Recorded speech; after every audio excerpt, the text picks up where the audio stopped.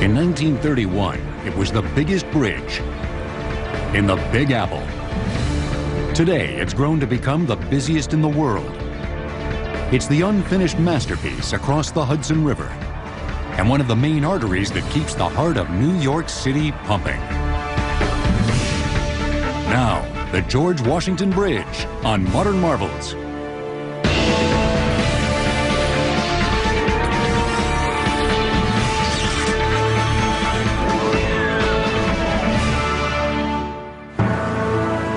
Spanning the storied Hudson River between Fort Lee, New Jersey, and Manhattan's Washington Heights stands the George Washington Bridge.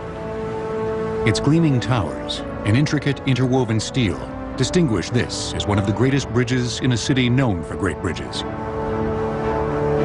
When opened on October 25, 1931, it was the longest in the world. At 3,500 feet in length, the main suspension span was more than double the distance of the previous record holder, the Ambassador Bridge in Detroit, Michigan. Today, the two-level George Washington, referred to by locals as the GW, impacts the lives of thousands of motorists and consumers who call New York home. We have about 330,000 vehicles a day and over 550,000 people per day. And it really is nothing more than an intersection between two states. And it's important to the commerce of the two states, not only people getting to work, but about 30,000 trucks a day that have to get the freight and goods from the ports to New England and to elsewhere in the entire Northeast. So the George Washington Bridge is an incredibly important link to the economy of the entire New York metropolitan region. To keep up with the tremendous traffic burden, the Port Authority of New York and New Jersey, charged with running the bridge, has to constantly maintain the 14-lane hanging highway. In 2002, the Port Authority began one of the largest projects in the bridge's history. At a cost of nearly $70 million, the bridge is getting a new paint job. Today, motorists making the world-famous crossing see less of the renowned structural steel and metalwork than scaffolding covered with tarps. Well, here we are at the New Jersey Towers section of the George Washington Bridge. We have been removing all the red lead that was painted on when the bridge was first made. This encompasses erecting this huge, humongous scaffolding and enclosing it. That's to prevent the red lead from becoming airborne and becoming an environmental problem. This has been going on for a couple of years. Once this is completed, we will move over to the New York side and do the New York Tower as well. It's time-consuming. There's a lot of steel here, approximately 130 million tons. The Port Authority is going to extremes to keep lead paint from contaminating the river. That separates bustling New York City from the rest of the country. The first attempt to build a bridge across the Hudson was seriously proposed just after the Civil War in 1868. Officials excited by the planned Brooklyn Bridge that would connect the eastern side of Manhattan with Brooklyn saw the Hudson Bridge as the next logical step. But unlike the Brooklyn crossing, the Hudson Bridge would be required to carry heavy rail lines to help bring supplies from other states into the city. A 3,200-foot span to carry railroad cars, which are very heavy at the time. It hadn't been done before. Even the Brooklyn Bridge, which was being conceived, was really not a major railroad bridge. That wasn't its primary function. It was going to carry a light trolley and actually pedestrians. But a heavy bridge for railroad cars became much more of an issue, especially the long span. So it didn't go forward. But the dream wouldn't die. In fact, in typical New York fashion, it only became larger. The next major step was in 1890 when the North River Bridge Company was formed. And the head of the engineer for that company was a fellow named Gustav Lindenthal, who was a famous engineer at the time and had been building railroad bridges and long-span bridges. Lindenthal was the kind of engineer that we're familiar with from the 19th century. He thought big, really big. Even for New York that likes big, he thought big.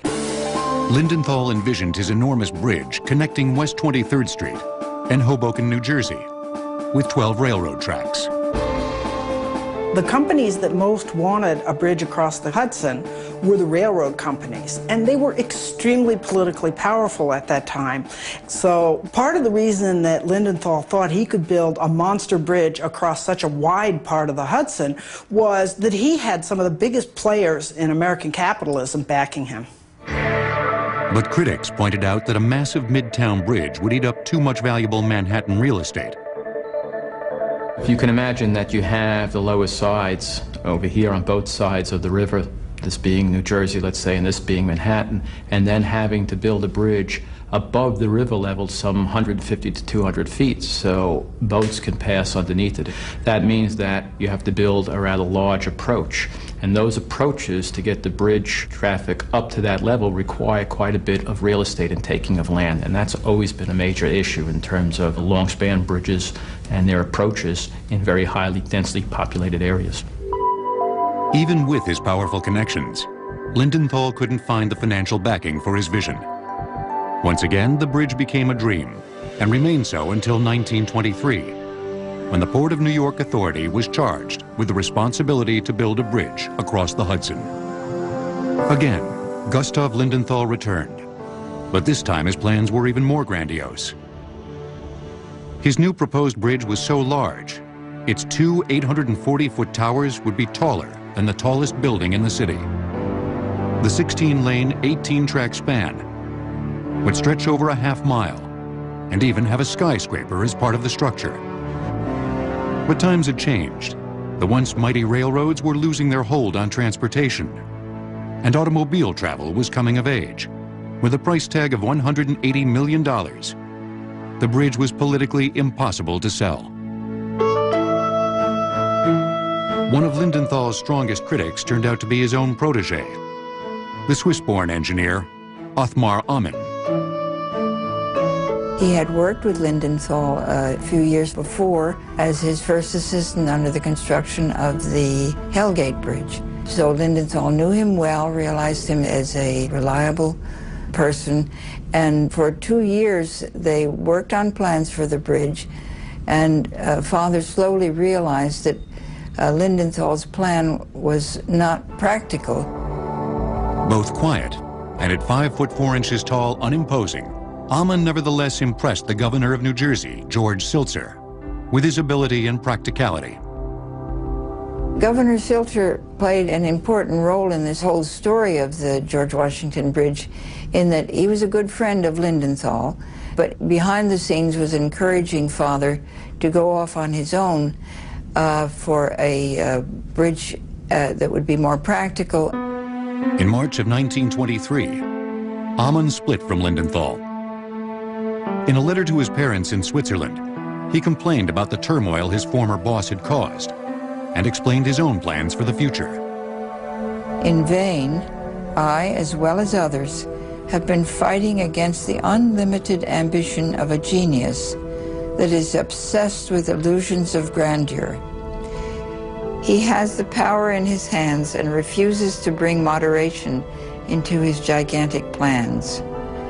Instead, his illusions lead him to enlarge his plans more and more until he has reached the unheard-of sum of $500 million, an impossibility even in America. However, I have gained a rich experience and have decided to build anew on the ruins with fresh hope and courage. And at that, on my own initiative and with my own plans, on a more moderate scale. Ammann had been working on a design for a bridge with 6 lanes for vehicles and an additional lower deck for light transit, to be added at a later date. The location for his bridge was further north, around 179th Street, where acquiring land would be less of an issue. Ammann's site offered some other advantages too. The landmass on both sides of the Hudson River were highly elevated, so that the road deck itself would be many stories above the water level of the Hudson River, and there wouldn't be a navigation problem with tall ships passing under the bridge. The second factor would be the location that Othmar picked, which was one of the narrowest points at the river, and be able to build a long span bridge. It was going to more than double anything that had ever been built. In 1925, with the governor's clout backing him, Ammann was hired by the Port Authority as their master bridge designer and chief engineer. It is hard to describe why Father was able to inspire confidence in people. He had a manner about him. He was a very quiet person, and yet when the time came to say something, it was listened to. The ironic twist in the story of New York's bridges is that the person who wanted to build them didn't basically get to build them, and the person who was the meek little assistant who came in as an apprentice into the big engineer Lindenthal's office is the one who ended up building most of New York's famous bridges. The groundbreaking ceremony on September 21st, 1927 was the start of a 4-year construction process and the beginning of the career of one of the greatest bridge builders the world has ever known. His first challenge? Finding a rock-solid foundation at the bottom of the Hudson River to support the biggest bridge in the world. According to the Port Authority of New York and New Jersey, 105,942,000 vehicles crossed the George Washington Bridge in 2003. The George Washington Bridge will return on Modern Marvels.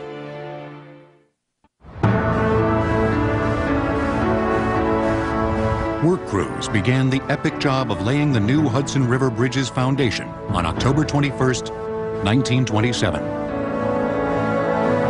The two most noticeable and structurally significant pieces of the bridge, the towers, needed to be built on firm footings to support the enormous weight of the structure. On the New York side, a narrow outcropping of land offered an excellent location. But on the New Jersey side, the only solid ground was at the bottom of the Hudson River. They couldn't sit it on land. It would have made the span just beyond what Othmar Ammann had determined would be both feasible and physically able to do.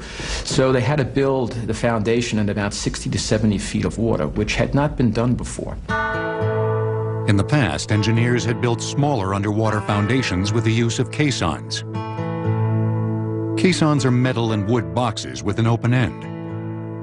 For bridge building, they are dropped to the bottom of the river, like an upside-down coffee cup, and pressurized with air to remove the water. Workers then enter into the caisson through an airlock to excavate or lay cement. But those who spent long hours in the pressurized compartment were at risk of suffering the bends. Upon leaving the caisson, nitrogen, which over time dissolved in the workers' bodies due to the pressure, quickly turned back into gas. The bubbles forming in the bloodstream were extremely painful and could lead to paralysis or even death. To avoid the dangers of caisson construction, Ammann and his team of bridge engineers decided on a different technology to build the New Jersey Tower Foundation: a cofferdam. A cofferdam is a watertight shell stretching from the river bottom to the surface. Once built, workers pump out the water, forming an open shaft to the river bottom.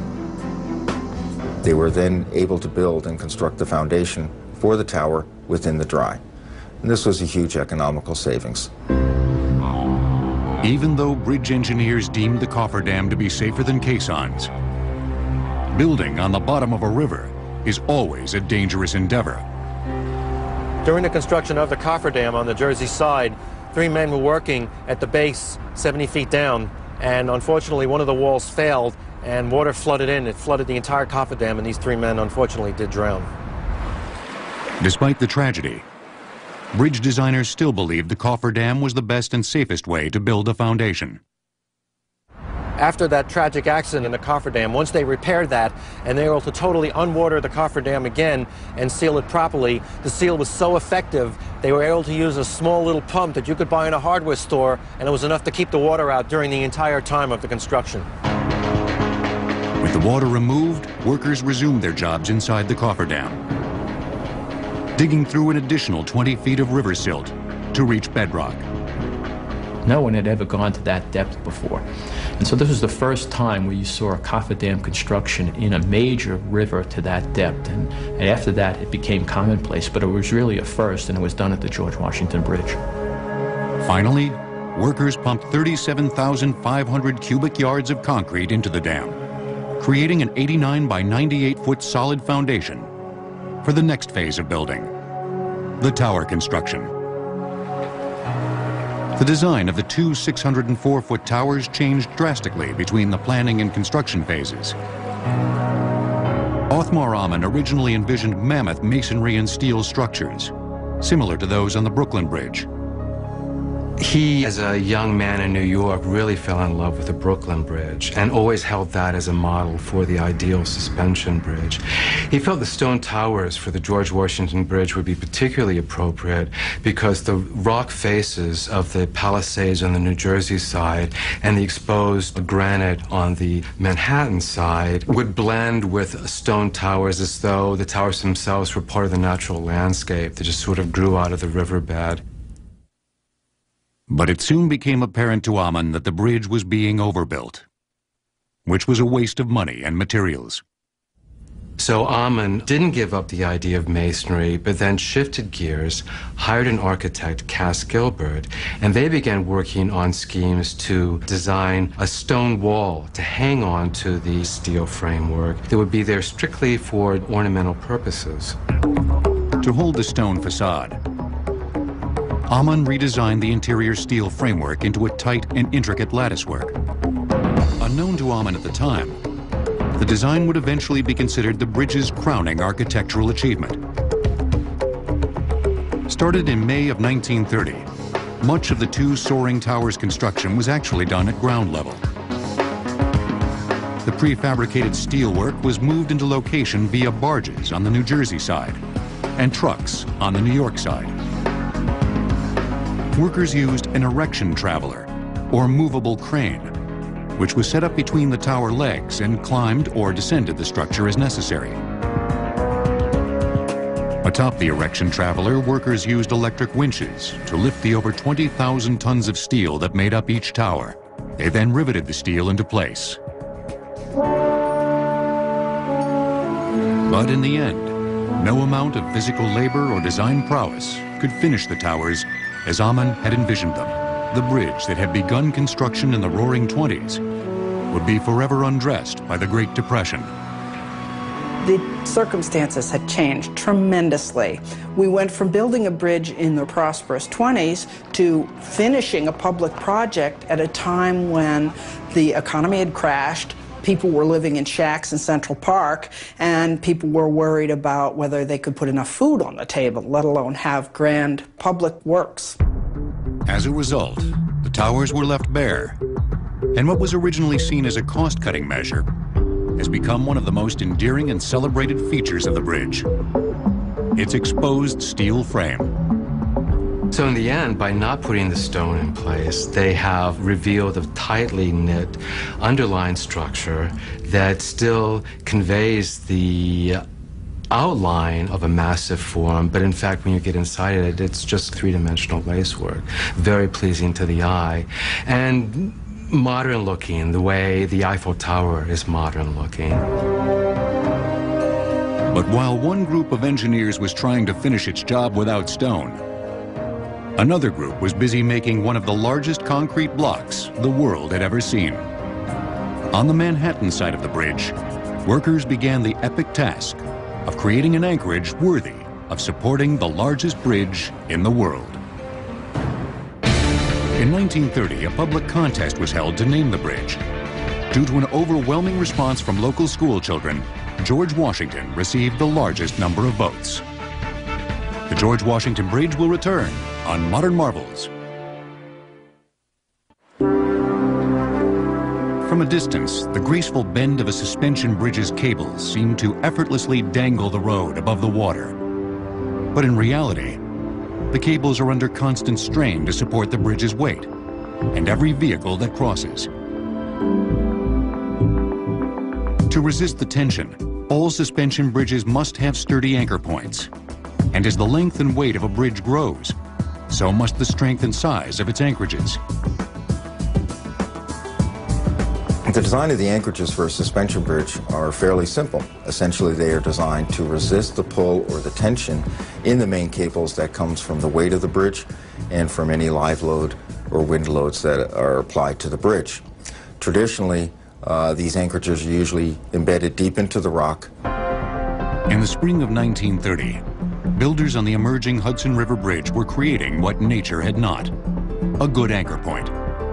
On the New York side of the river, Othmar Ammann, the bridge's designer, had decided a massive concrete and steel block needed to be constructed to hold fast the eastern side of the bridge. There were several sites potentially for the anchorage. One was in Fort Washington Park proper itself, and the other would be up on the Riverside Cliffs. The Fort Washington Park location would require a very large, massive concrete and masonry structure to be situated within the park. A lot of the people in the New York area, and specifically up in that area, envisioned this as not being very aesthetic, and actually tried to get Ammann to move the anchorage eastward back up onto the Riverside Cliffs. This would have resulted in a much longer span to the structure, would have increased the cost of the bridge because the longer span equates to more steel towers, more foundation costs, more cable costs, etc. Fearing budget overruns, Ammann fought hard for the Washington Park location and won. Still, the park was far from perfect for the anchorage construction. Bedrock is significantly below the ground level in that park itself, so that would have required some extensive work in that park. And what Ammann and the designers came up with at the time was to just basically build a huge weight or block within the anchorage itself to resist the pull and the forces of the main cables, and therefore reduce some of the excavation costs that would normally be required for typical suspension anchorages. With the groundwork laid, bridge workers poured 110,000 cubic yards of concrete to form a 200-foot wide, 290-foot long, and 130-foot high massive anchorage. When completed, the mammoth block weighed in at over 260,000 tons. At the time, the largest bridge anchorage ever made. Normally, suspension bridges have two concrete anchorages. But Othmar Ammann recognized a convenient natural substitute on the New Jersey shoreline. Ammann theorized that the New Jersey Palisades into which the bridge was being built were sturdy enough to hold the bridge's cables in place. When they had to build the anchorage for the New Jersey side, they actually had to dig down into the Jersey trap rock, or cliffs, and excavating this was a monumental task for the time in 1931. Engineers bored a 150-foot deep tunnel into the cliff face and excavated nearly 200,000 cubic yards of solid rock. They dug down and they carried all the excavated rock into these muck cars and carried them away, and then they used the crushed rock in the aggregate for the concrete. Next, workers placed steel braces and filled the tunnels with concrete. The final product was a foundation as strong as the cliffs themselves, easily able to hold its share of the weight. With the anchorages in place, another group of workers began their job of constructing the four massive main cables. When strung between the two anchorages and over the towers, the cables would physically hold the weight of the road below. Othmar Ammann and his design team debated what type of cable would best suit the GW. Early in the planning stages, steel I-bars, which had successfully been used in the construction of the Queensboro Bridge, seemed a likely choice. At the time, there was a discussion about whether a wire suspension bridge cable was more economical than a chain link or I-bar cable. I-bars being heavy metal bars that look almost like a chain, a modern-day chain. And there was some discussion on long-span bridges on which one was more economical to construct. Since bridge cables don't distribute the weight of the bridge evenly, some sections of the cable experience tremendous loads, while others relatively small loads. Wire cable is faster to install, but must be uniform in thickness, which wastes material. I-bars can vary in thickness according to the loads they will carry. That means less material is used, but they take longer to forge and install.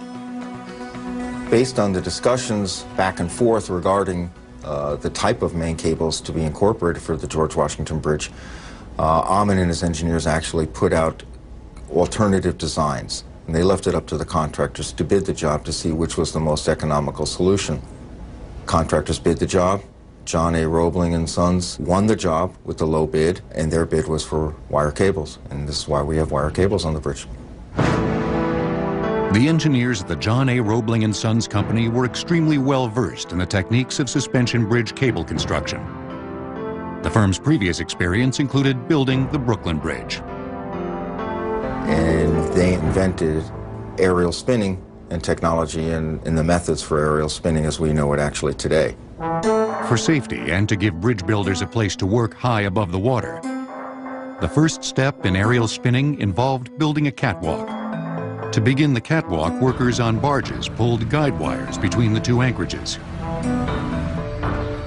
A team of 9 men on a rope gang then used block and tackle to lift the wires to the top of the towers. Once in place, a trolley was installed on the wires to carry the men hundreds of feet above the water. Finally, the individual pieces of catwalk were hoisted up the wires or lifted into place from barges far below. With the catwalk finished, the cable spinning could begin. Electric winches powered 2 spinning wheels that pulled the pencil-thick individual wires from anchorage to anchorage. Each main cable contains wires like this. Each main cable contains 26,474 of these wires. Each main cable can withstand a pull of 180 million pounds. Enormous reels, each containing 30 miles of steel wire, were brought in on rail cars. It was an amazing feat. The logistics had never been done to that great a height and that great a distance across a river before. It took 300 workers, 209 days to spin the over 100,000 individual wires of the 4 main cables. But fully half the work was done, with an eye towards the future. They envisioned an explosion of traffic in the coming years, and they knew that eventually, in order to meet the demand, that they would need a second deck. The proposed lower deck had always been part of the plan. The difficulty for Ammann was deciding when to build its cables. At the time, Ammann even considered only designing and constructing 1 cable to support the 1 roadway deck. But based on the geometry of the New Jersey anchorages and the construction methods to build the New Jersey anchorages, they opted to actually put the second cable up during the original construction. And that actually proved probably to be a very economical solution. The final step in cable construction was making 4 cables out of the thousands of individual strands of wire. The main cables are built in a hexagon configuration. After the hexagon configuration is totally complete, they are compacted using 12 jacks in a radial configuration, and these wires are then squeezed to a round configuration. They install the cable bands, those huge steel casings that you see on the cables.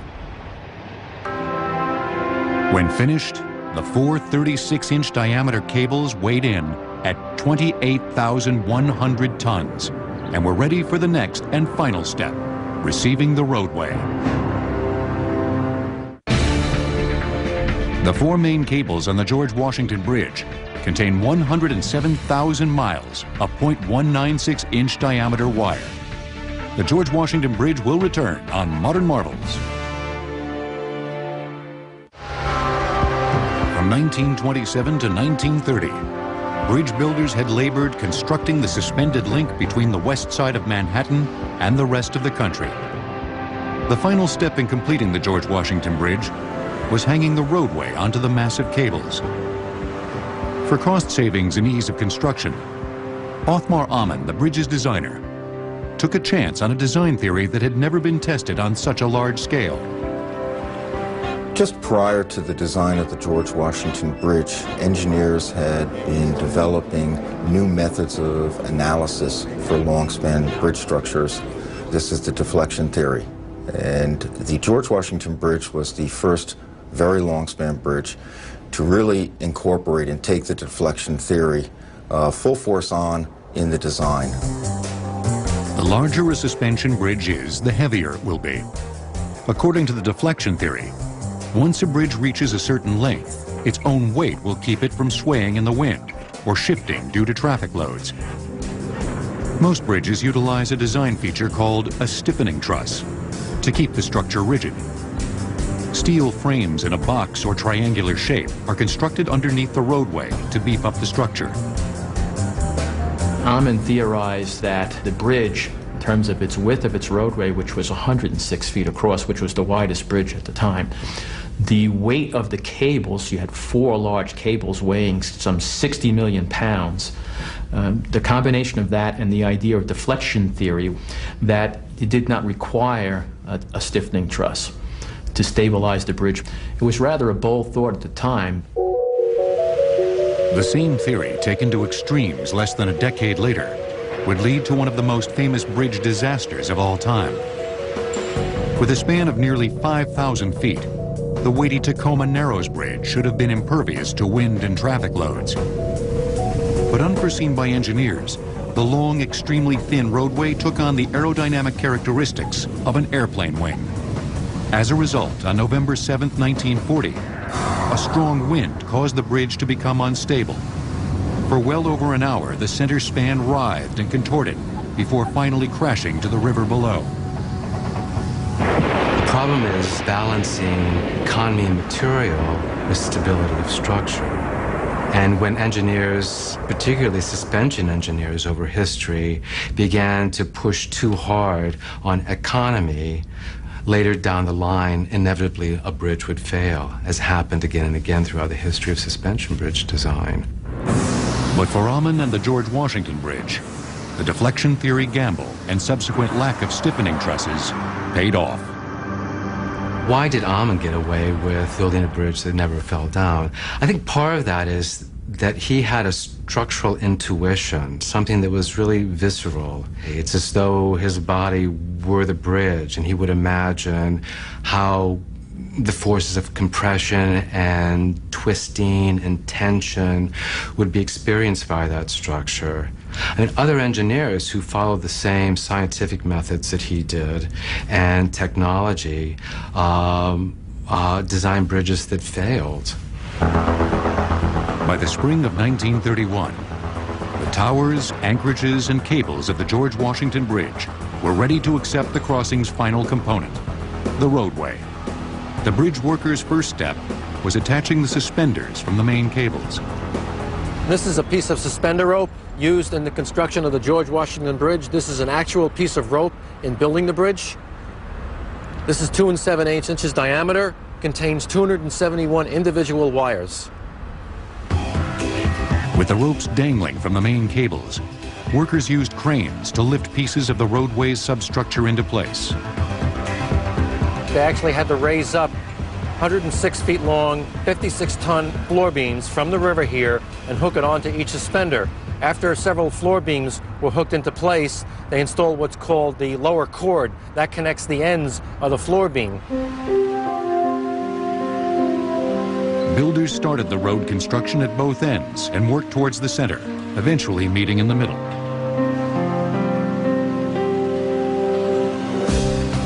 The last step involved laying tons of concrete to form the roadway.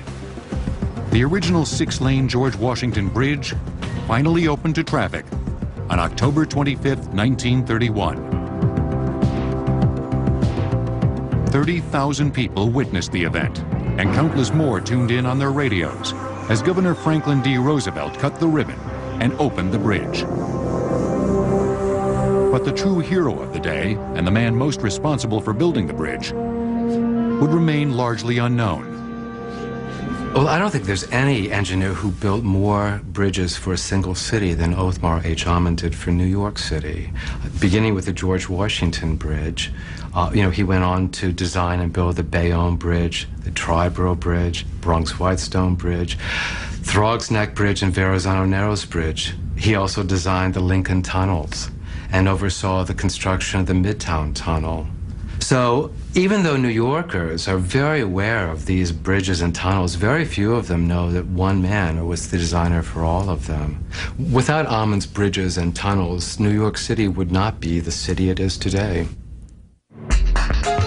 In the end, the bridge would be seen as a construction anomaly, coming in both under budget at $59 million, a full $1 million less than planned, and ahead of schedule, 8 months early. The GW had other impressive qualities. As traffic demands grew, so had the bridge. In 1946, it underwent its first expansion. After World War II, years of stopped automobile production gave way to a car boom, and the bridge that had given such easy access to the suburbs was now feeling the strain.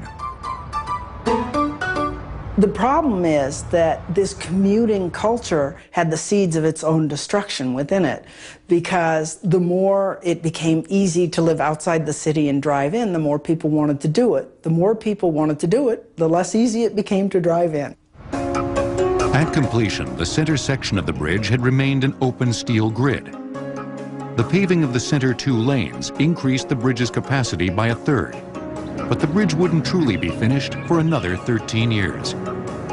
In 1959, the George Washington Bridge would begin its final metamorphosis, as massive increases in traffic warranted the building of another entire level of road surface. Fortunately, Othmar Aumann's foresight would again come into play. The 2 additional main cables, spun during the original construction, would hold the new deck. The original design showed 2 lanes of light rail on the lower deck. But as time wore on, the automobile became more and more a prominent means of transportation, so they decided that we're not going to use streetcars, we're going to design it for vehicular traffic. Othmar Ammann was a visionary in many ways, and one of the many ways that we later New Yorkers can appreciate his vision is that even in the 1920s, he realized that there might be a need for more lanes on that bridge, and he built capacity into it so that it would be possible to build another deck in. Workers hoisted 76 road segments from barges on the river below and connected them to the suspender cables. Next, they fastened the 2 decks together using thousands of bolts. By phasing construction to be in pace with demand, they were able to build a less expensive bridge initially. And then as revenues came in from tolls for the bridge, they were able to set aside money to do construction at a future date. Finished in 1963 at a cost of nearly $80 million, the construction marked the end of building on the GW. With a final renovation and additional traffic capacity, the bridge was poised to take the title as busiest in the world. Today, with nearly 500,000 people crossing every 24 hours, the bridge has donned that mantle. But what most customers don't realize is that the GW is more than just steel and concrete. It takes some cutting-edge technology to keep all that traffic moving. In December of 1965, Aumann's theory about the bridge's strength was put to the test when a private plane crashed on the upper deck of the George Washington Bridge. Both the bridge and pilot were unharmed. The George Washington Bridge will return on Modern Marvels. The George Washington Bridge is still the busiest in the world. With hundreds of thousands of cars and trucks crossing every day, the Port Authority relies on a small army of bridge personnel to keep the traffic moving and the bridge safe. All told, there's about 350 people that perform various functions at the bridge, whether it's toll collection, emergency response, maintenance of the facility, and then the administration of all of those people, scheduling, timekeeping. And then on top of that, there's about 50 police officers with their supervisory structure that keeps the bridge open 24/7. 10 years ago, if a car broke down on the George Washington Bridge, the Port Authority would have to wait for the stranded motorist to contact them. Today, the bridge is wired, and the new technology allows the Port Authority to keep tabs on all aspects of the operation. One of the great tools that we have here at the George Washington Bridge is the Intelligent Transportation System. It's a computer operating system. One of the things that it does for us, it gives us information regarding our roadway conditions. We have roadway sensors strategically located throughout our roadway. They're embedded underneath the asphalt for protection. They give us two things. One is basically weather, especially in the wintertime, when it comes to freezing roadways. The other thing it does for us is it gives us an indication of traffic flow and if there's any kind of stoppage to that flow, for instance, an accident or a disabled vehicle. Once a problem has been detected, bridge personnel can immediately get a good look at the situation. Over 80 cameras are strategically placed throughout the structure. Some of them are along our walls, some of them might be on light poles, or others might be right in the towers. It helps us expedite the proper personnel to any type of incidents, which makes everything more efficient. All of the sensor and camera information is relayed to the bridge's control center and allows bridge personnel to manage the traffic flow via lighted signs and radio broadcasts. Even toll collection on the bridge has undergone an electronic makeover. For years, drivers lined up at the toll booths to pay their $6 crossing fee. Today, thanks to an electronic tag known as an Easy Pass, the cars are scanned and charged automatically. But the Easy Pass tags do more than speed motorists through the toll booths. Since traffic moves in both directions on each level of the bridge, motorists have to make a choice. The real-time information collected by the Easy Pass helps drivers pick the level that is moving the quickest. The Easy Pass tags are part of our intelligent transportation system. By using them as probes in the system with a computer algorithm, we could know how long it takes to travel between two different points by the number of tags that traverse that point. So we can tell our customers if you take the route X or you take route Y, it'll be a certain amount of minutes and might be faster or slower. And in turn, when the customer sees that come up on variable message signs as they approach our roadways, they believe us because they know it's done in real time, and it's like we're reaching into the car and grabbing the steering wheel. The customers will go the shortest route. But for the Port Authority, there are larger concerns than just keeping the traffic moving. As with all major civil engineering facilities since 9/11, security has become a top priority on the GW. Additional personnel have been hired to stand guard 24/7 at sensitive locations, like the tower foundations and anchorages. Cameras, once used only to monitor traffic flow, also keep an electronic eye out for any suspicious activity.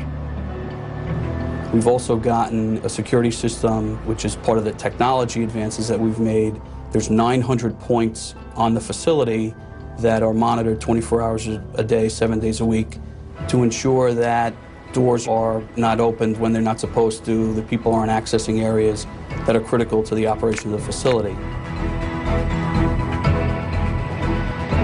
But the bridge's enemies aren't necessarily human.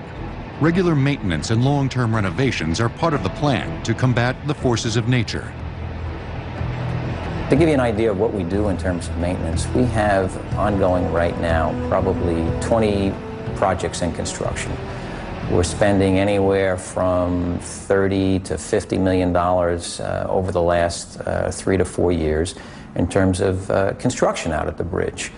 In terms of what we're designing and in terms of planning, we have close to 30 projects that we have under design right now. One of the biggest projects on the docket? In 2006, the Port Authority will begin to build ramps on the New Jersey side, connecting the Palisades Interstate Parkway with the lower level of the bridge. The construction costs for the massive undertaking are estimated at $60 million. The ramp should be open to traffic by 2010. And any engineer that works on this, you have a sense of pride. We have a sense of ownership of all of our facilities, but particularly the George Washington Bridge, because you go anywhere around the country, anywhere around the world, it's a recognized landmark, and it really gives you a sense of pride to be able to work on a structure like that. For those entering New York City for the first time, there are other monuments that may be more identifiable. But in a city of great bridges, the George Washington has distinguished itself with those who depend on it most, New Yorkers.